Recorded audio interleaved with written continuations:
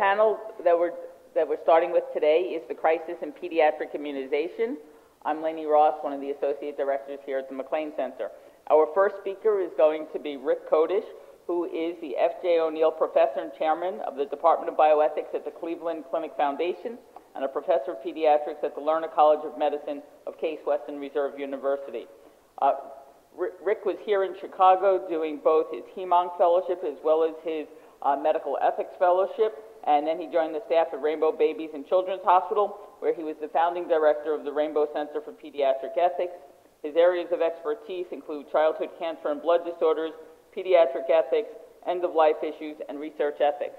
Today he's going to be talking about the problem with parental autonomy, implications for pediatric immunization. Really nice to be with you. I'm not sure there's a crisis in pediatric immunization. We were just talking about that a little bit. It's certainly a good name for a panel.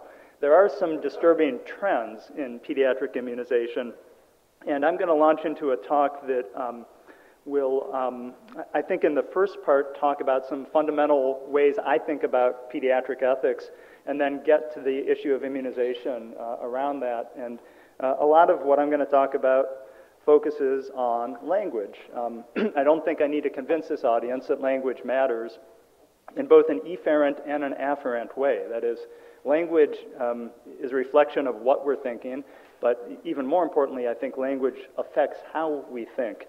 And just to start out with, I would say that autonomous parents are not the same as parental autonomy. The latter term implies a lot of untoward consequences, which I'll go through, while the former is compatible with autonomy as exercised in one of many moral roles, the role of a parent. My barber, Danny, has autonomy to some degree in how he cuts my hair. He's got barber autonomy, I guess, but more importantly, he's an autonomous barber. So we play these many roles in life: barber, parent, ethicist, you name it. And I think the language is important here, and parental autonomy as language gets us confused from the perspective of moral psychology. And I'll say more what I mean about that in a minute. The Academy of Pediatrics core values statement this year is really consistent for many years, and the most important thing is that we believe in the inherent worth of all children. They are our most enduring and vulnerable legacy. And that's a core vision for me also, I think, as I think about pediatric ethics, remembering that children are vulnerable and thinking about the legacy aspect of it. The principles of pediatric ethics are no different than the principles as articulated in the Belmont Report, and I tend to think that beneficence, which is highlighted here, is the dominant principle, but certainly respect for persons is incredibly important in pediatric ethics. And as you'll see as I go on, I'm going to distinguish that from respect for autonomy or autonomy. I think those are derivative from respect for persons. Another way of thinking about respect for persons, if you sort of move from the philosophical to the theological, is to take this phrase, everybody is made in God's image. Right? You guys have heard that phrase before. Everybody is made in God's image. At a secular institution like the Cleveland Clinic, where I work, or like the University of Chicago, that can be probably not a wise way to frame it, but I think personally for me that captures something about respect for persons that I have trouble in philosophical language conveying to you why respect for persons is so important. And certainly I buy into this idea that everybody is made in God's image, but certainly all children, I think we would agree, if we have a theological perspective. Never met a child that I think is not made in God's image. So this is a long way of saying respect for persons is important in pediatric ethics. Beneficence is arguably more important, though. And justice, certainly we'll talk about some justice issues with regard to immunization, problem of the free rider, and that sort of thing. So as I've said, I think what's happened historically is that autonomy, or respect for persons, has become the dominant principle for adult medical ethics. Beneficence has become the dominant principle for pediatric ethics. The phrase, the best interests of the child, carries a lot of currency and resonance. to refine it a little bit in these next 2 bullet points, the concept of basic interests is, I think, preferable to best interest. I think best interest is a bar too high. And the harm principle, which our colleague Doug Diekema has written about very eloquently, I think, in some ways is the converse of basic interests. I'm not going to go into the harm principle in detail today for this analysis, but wanted to be sure that I mentioned it. So we move from respect for persons and beneficence to the operationalizing of that in informed consent, and there's this very important difference, which is going to relate to immunization, right, between informed consent and parental permission. The autonomous authorization of an adult on her own behalf for something is more ethically robust than parental permission for a child. And the AAP again says the pediatrician's responsibility to his or her patient exists independently of proxy desires or consents. Now that second statement is very interesting when it comes to immunization, right? A pediatrician's obligation with regard to immunization is the parental desires are not primary. It's about what's best for the kid. So the problem with parental autonomy, it happens this way, I think. There's downstream consequences. Get back to this language.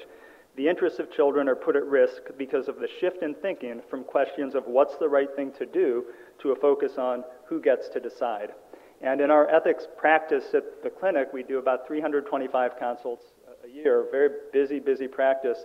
And we've learned, I think, to help people focus on those 2 questions and toggling back and forth between who gets to decide, what's the right thing to do, and looking at each case to try to see the extent to which those 2 framework questions pertain. So the downstream consequence of parental autonomy is it really focuses on who gets to decide. Substituted decision-making, which is a cornerstone of adult clinical ethics, is of really limited help in pediatric ethics, especially in this age group, children younger than 5 before school that we're talking about with immunization. The historical considerations arguably would say that we need an affirmative action kind of approach here, and that parental autonomy is the wrong language to do that. There's even a compensation model for past wrongs if we think of children as a class that says that children are not the property of their parents, and we need to begin treating children in a way that is respectful of them and interested in protecting their interests. So this does not imply a state-sponsored takeover of proper parental authority. I want to make clear that that's not what I'm saying here. There's a latitude issue that I think is important.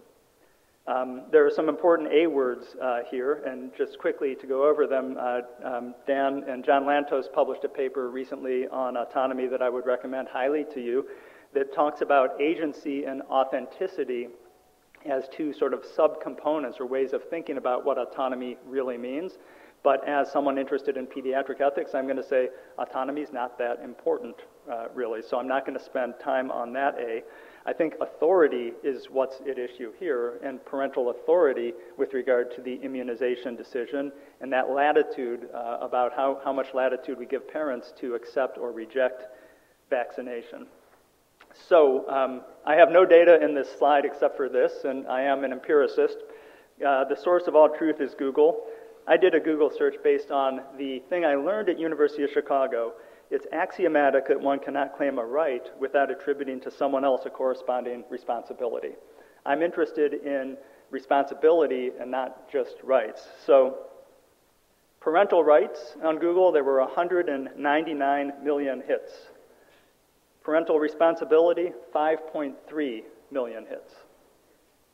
What does this say about the ethics of parenting in the age of Google? I'm not sure. I'll leave that for you to think about. Informed consent in pediatrics is kind of the wrong language too. It's parental permission and assent of the child. The recommended schedule for most childhood vaccines precludes a major role for assent, so I'm not going to get into that component of it now. Permission is not the moral equivalent of informed consent because kids are not the property of their parents. And I'm going to talk just for a minute about the clinical context, the research context, and the public health context, because I think immunization belongs mostly in the public health context. What's the proper obligation of parents in this public health context? In the clinical context, parental latitude is more constrained, I would say. In the research context, because it's a supererogatory phenomena, we give parents veto power in almost all cases. But what about public health? Should public health concerns count in a parent's assessment of a risk-benefit ratio that they're doing regarding immunization? And I would say that a responsible parent with appropriate education should decide in favor of vaccination without a need to invoke that public health benefit. So it's kind of a moot point. If the safety profile of the vaccine is good, it's low risk and high benefit to the child, the public health concerns don't need to come in. It's almost like a piling on that a pediatrician could do if she wanted to in framing the risk-benefit balance. So what are some of the factors to consider with immunization? The safety profile, as I mentioned. Each vaccine is different, and I want to stipulate here that this is not a talk about the specifics of different vaccines. Each one is different, but in general, the safety profiles are excellent. The risk of acquiring infection at any particular time depends on the prevalence of immunization in the community and the prevalence of the infection in the community. The severity of the infection involved. I saw kids die of H-flu meningitis when I was training here in Chicago. Bad disease. Immunization has wiped it out. We don't see it anymore, but I think we're going to start to see new outbreaks of diseases, and the younger pediatricians who have never seen diseases are going to start to see them, and that's going to change how they talk to parents about these issues. The reason for parental refusal may or may not be important. I don't want to weigh in on that, but maybe in the panel we can talk about that. I think it's an interesting question. And changes in these and other factors could alter the risk-benefit analysis. Parental refusal of therapy, I think I ripped this off from John Lantos at one point, if it looks familiar, John. Age matters, the rule of sevens kind of thing here. Acuity matters, you have time to negotiate about something or not. Morbidity and mortality both matter. Parental reasons in refusal of therapy may not matter, but immunization, I would argue, we probably don't want to think of it as therapy. It's a public health intervention. It's a prevention and not a treatment. So what is a good pediatrician to do? I'm going to wrap it up here. I think there are three approaches. There's a hard line approach, which says you cannot be in my practice if you do not immunize your child. There's a parental autonomy approach, which says it's their decision, it's not mine to make, they're fine. And then there's the middle road, which I advocate, and it says good pediatricians should coax, cajole, patiently persuade, do not coerce, and importantly, educate parents about these issues to counter much of the nonsense that's out there on the internet. Educate parents about the benefit to their own child, educate parents about benefits to other children, educate them about benefits to society, and give them honest data about the risk. I would highly recommend to you the Academy's clinical report on responding to parental refusals of immunization. I was privileged to be on the committee when the work was started, and Doug Diekema again took the lead, I think, on this. It provides very practical guidance.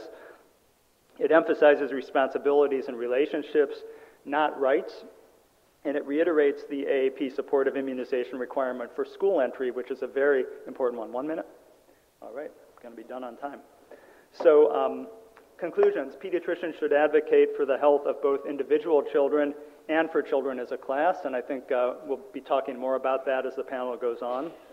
I think parental autonomy is not a good basis for accepting immunization refusal, but prudence suggests that the wise pediatrician pick her battles carefully, and in most situations it makes sense to be patient and to invest in strengthening the clinical relationship with the child and patients, trying to keep your eye on the ball. Thank you.